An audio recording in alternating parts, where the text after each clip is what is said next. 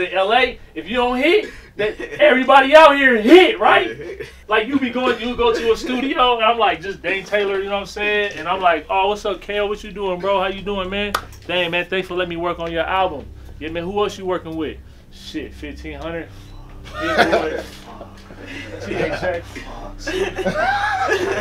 You like, now play something damn. I'm like, I don't even want to play that. You know, I ain't working with everybody. You don't even need me, bro. Am I lying? Yeah, for real. Like, dudes would tell you that, hey, yeah, 50 Lorange just left. I'm like, oh, shit. Man. I ain't even heard it. You remember Phonix? Yeah. So I'm in there shit, playing beats for Adam. You know what I'm saying? So Nipsey don't pick his beats. Adam is a dude who pick his beats. So I'm in there playing beats, and I hear, what's up, Dang? I look at this fucking Phonix.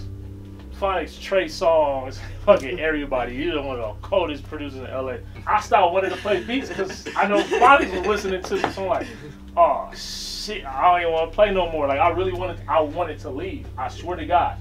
Nipsey Hussle. I'm in there with everybody that y'all see on the fucking internet. All these Crip homies, all the Jay Stone in there, everybody. And just because fucking Phonix was in the kitchen, I didn't want to play no more beats. I didn't care about playing beats for Nipsey. I didn't care about playing beats for Adam, for nobody. For Pac-Man, none of them. It was my producer peer that I didn't want to play beats for. Because I know he comparing, we compete with each other. He like, oh shit, damn. So now I know where Dame is at. Okay. I didn't want to play no more beats. I was happy to leave. And I was like, all right, bro, all right, Phonix, hey, see you later, bro. I swear to God, bro, I cannot make this up. That's what LA is. That's what this community could be. I'm pretty sure y'all be hearing me on the reviews, and a lot of people probably join because of the reviews that I do for everybody else. But this community is what is going to make you guys better. The LA community is what made us better. You guys aren't in LA, so you can't be a part of the community. So we gonna simulate the LA community through Monster A&R. What's good with you? Shit over here cooking up some Chinese food, you know? Ah, what the? Got some fried rice going on, you know, man.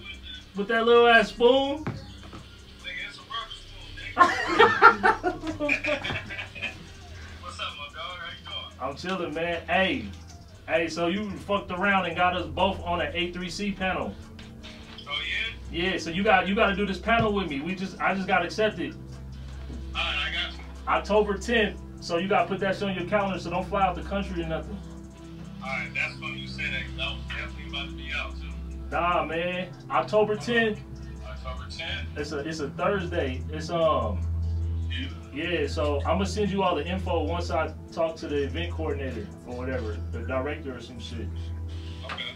So we're gonna be talking about like life in the industry as a signed producer. Okay. Cool. Alright, I got you, bro. Don't even trip. All right, that's a bet. Yeah, what you been on? Man, shit chilling in the stool right now. You know what I'm saying? Yeah, You know Phonix? I left about an hour ago. You wanna say what's up? I got my studio right there, though. You know what I mean? Ooh, I feel you. We over here right now. We in the stool with the homies. You know what I'm saying? Hey, you got the motherfuckers. Is that the album on the knee? Is that a knee for it? Yeah, that's a need. That's fine. Yeah. We just been so busy, bro. We been so slammed, man. Man, you ain't gotta tell me, man. We all do the same shit, dog. Facts. Girl, man, I already know how that shit get, man. I've been trying to play my artist album and shit. Oh, man, you already know, bro. We ain't playing over here, man. Hey, club, man. You already know. At all, bro. Yeah, man. We just, living life, loving what we do, man. And blessed, you know? Man, I feel you, bro. That's facts. 100%. Okay. I'm gonna send you. Send me some shit, man. All right, I got you. I'll update you once I get some more info. Okay, cool. You said October 10th, right? Yep, October 10th. All right, man. I'll be there. All right, bro. His shit, then you see niggas on their shit, then like I gotta get it back on my shit. You know what I'm saying? So he gonna hit you like I need to get on my shit. Yeah. I told RJ, I was at the studio, I was like, hey man, if you put this song out, I'm gonna start back doing music, like for real. If that shit really go on the album, and nigga was like, shit nigga, you might as well start, cause that shit going. And I was like, damn, I made a promise, cause I was like, damn, like if this shit really come out, like I gotta fucking start back working on music, man. But like, yeah, I ain't been working on no music, bro, for like,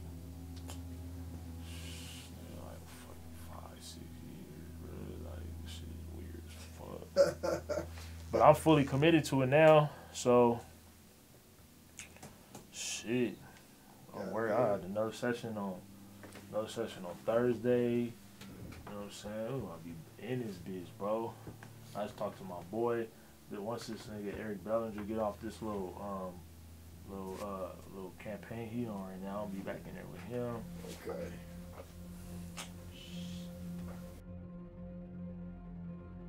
I've had enough of you this week, nigga. Nigga said Tuesday.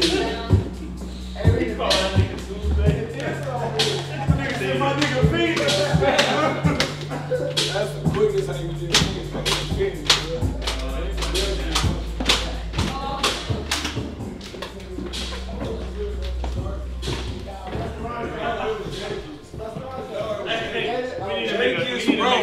I do a song. Make a Phonix beat Instagram.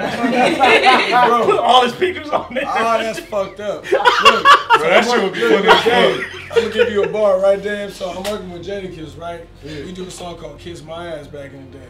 So fucking he puts it out. I had a manager named Success at the time. He was like, shout out to Success Phonix for the beat. I was like, and it's been fucked up ever since, man. Like, yeah, he started it. Thank you, Jadakiss. I love the likes and all y'all. Y'all showed me love when I went to Yonkers, but fuck, man, my name is Phonix. It's Phonix. No E, nigga.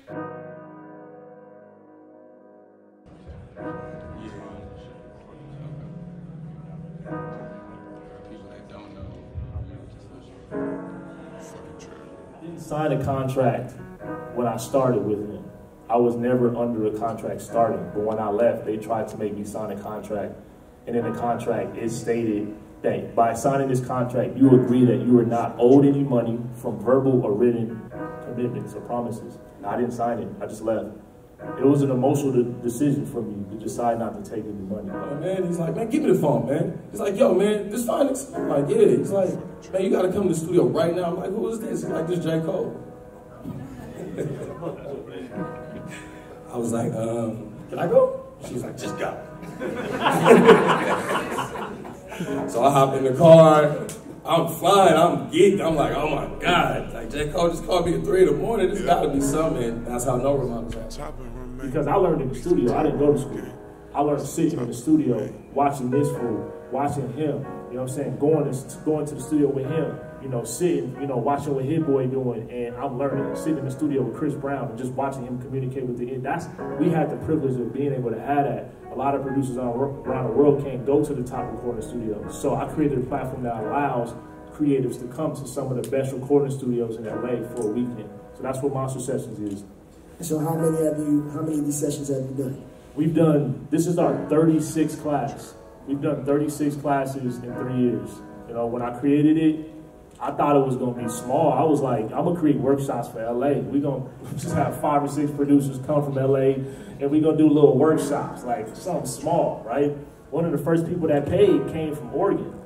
Like, right, and then we had another, I'm looking at my phone getting the notifications, Miami, New York. I'm getting scared because nobody from LA came. It was everybody outside of LA, Phoenix, Arizona, Denver, Colorado, St. Louis, Missouri. So, yeah, we did 36 classes, and I thought it was small, and it just kind of blew up. You know what I'm saying? And so now, you know, and this is 36 classes with no paid promotion, no marketing. It's all organic. You know, we small. Our classes range from anywhere from about 8 to 12 producers, 8 to 12 songwriters. And I look forward to the future. Just recently, the past 4 months, we've talked. We got our first sponsor, which is Waves Audio, about 3 months ago. We just got a partnership with Arturia a month ago. So we're able to provide bundles through Arturia. We're able to provide plug-in bundles for producers and songwriters. When I get back to LA, I got a meeting with Native Instruments. I got a meeting with Roland. I'm talking to the presidents of these companies for a company I created on my own, in my room, you know what I'm saying? Novation, Focusrite, Avid, you know, so, you know, sky's the limit for what we're doing.